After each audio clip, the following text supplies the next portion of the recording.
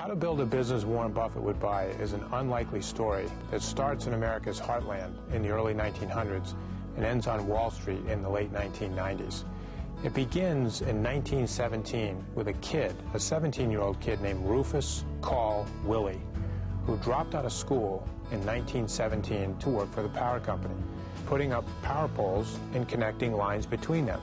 Didn't take him long to figure out he could make a lot more money selling electrical appliances than he could wiring. In the early 1950s, he built a little cinder block, 600 square foot storefront. Had a couple of windows in the front, and he stocked appliances there. And that's the way the business was when a kid named Bill Child comes along. He's R.C.'s son-in-law. And on the day he graduated from college with his teaching certificate in 1954, R.C. wanted to talk to him. And R.C.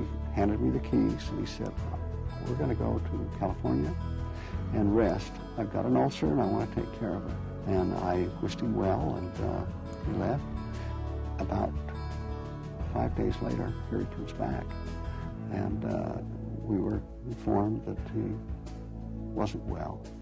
A couple of days later, he went into the hospital, and of course, never came into the store again. Bill Child didn't have any experience in running a business, and he decided to learn business as you go.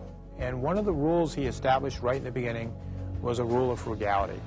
He would never borrow money. He'd never have a mortgage. You should treat customers the way you want to be treated. And he just started following these very simple, common sense principles that he didn't learn from a textbook. Remarkably, by the early 1990s, he had turned a 600 square foot cinder block store doing $225,000 a year into a company that was worth close to $200 million. I can remember, I think it was 27 years before we hit the first million in sales. And then 3 years later, we were at the second million. And consequently, now we do 16 to 18 million in a good day. I was sitting at my desk one late one afternoon, and the phone rang, and I picked up the phone, and he said, "Bill, this is Warren Buffett. I just talked to Irv, and he said you have might have an interest in selling your company." Well, 5 or 6 days later, I get a FedEx, and it said, "You have a jewel of a company that fits our mold perfectly. I'll have you a price in 3 days." One of the advantages of selling to Warren was that I was able to approach the most brilliant business mind in the world, in my opinion. It seems like when I was talking to Warren, I always come away with a half a dozen good thoughts.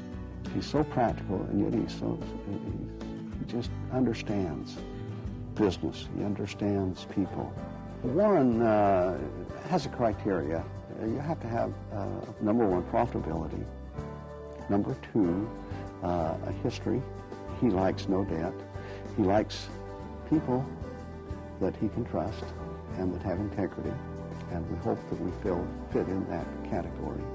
He likes an industry that he understands, and there's nothing more basic than buying and selling, filling homes with wonderful furniture. Had I have known what a blessing it was going to be, I probably would have been thrilled to death to have taken less money than he had offered us. I remember we were talking about different endings, and at one point we got to this great story with you and Warren and Bill Gates at Augusta. And why don't you tell the story? What happened? Well, a dream of a lifetime to be able to play Augusta, and during after the first 9 holes, I stopped into the men's room, and it was right next to the card room, and one of the fellows said, "You know, we have quite a foursome out here. We have Bill Gates, we have Warren Buffett, we have Tom Murphy, and we have some other guy." And I walked out of there, and I thought, I'm the other guy. That's something. How to Build a Business Warren Buffett Would Buy, the R.C. Willey story, coming in April 2009.